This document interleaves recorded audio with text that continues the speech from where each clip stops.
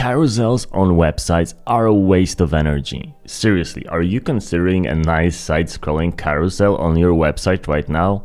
Stop it. Welcome to another episode of my UX design tips, and all of those tips are based on my 22 years of experience and over 500 projects that I created so far. Oh, and we'll be putting those together in a free ebook this August, so if you want to get it as soon as it releases, sign up to the newsletter at hype4.academy. Ready to throw that carousel where it belongs? Yeah, let's go.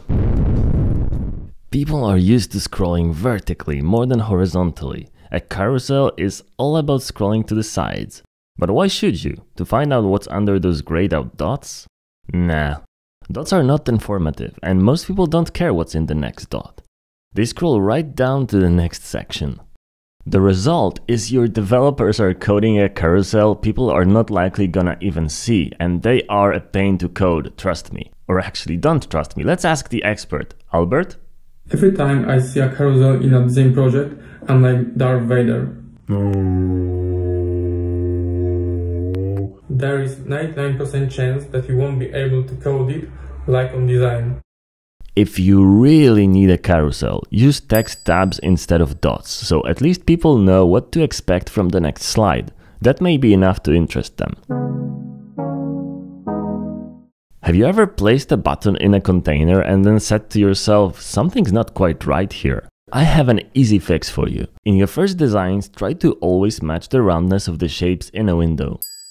It will make the design flow in a more friendly way. Once you get more experience, you can experiment with this and have a non-matching white space in the roundness, but it's simply a lot more difficult to pull off well. That's a good one. Have you ever seen a green error message with a check mark? How about an error with a random number string as the only explanation on what happened? Yeah, I love that error 251D77Y9. It makes it all so obvious. But if you want to be cool to your users and show them you care, you need to likely tell them a little bit more. But that's easy. Just write short and clear error messages and make sure they're color-coded right. Told you it was easy.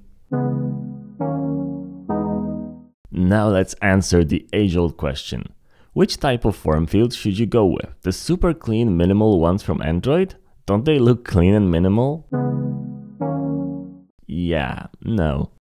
Most people recognize the traditional rectangular form fields a lot faster than these underlined ones. Sure, they work as well, but they take a little longer to process, and why make our brains work longer? Come on, you can do better. Remember that rule of 44-point touch targets for phones? Sure you do. It means that for a comfortable tap on something, it has to be at least 44 by 44 points. If it's bigger, then it's better. If it's smaller, your user is gonna have a bad time. Do you want them to have a bad time? I thought so. So designers make those buttons bigger and are all happy that the user experience is now saved. Yay! Then they work on a web version and make all the controls super small. Well, yeah, most desktops use a cursor that's a more precise way to interact with stuff than a finger. But still, a larger area to click on is gonna make it a lot easier to aim. Avoid small clickable areas or even the OS default small checkboxes and radio buttons. Make them all big and juicy and make the label next to them clickable too. Your users are gonna love you.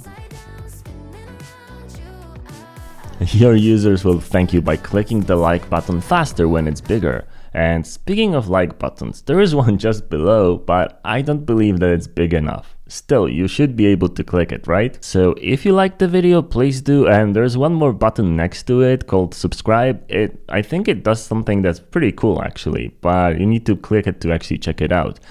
And there's this bell next to it. I have no idea what that does, but well, there's only one way to find out, right? And I'm gonna see you next Wednesday with another round. Have a great day. Cheers.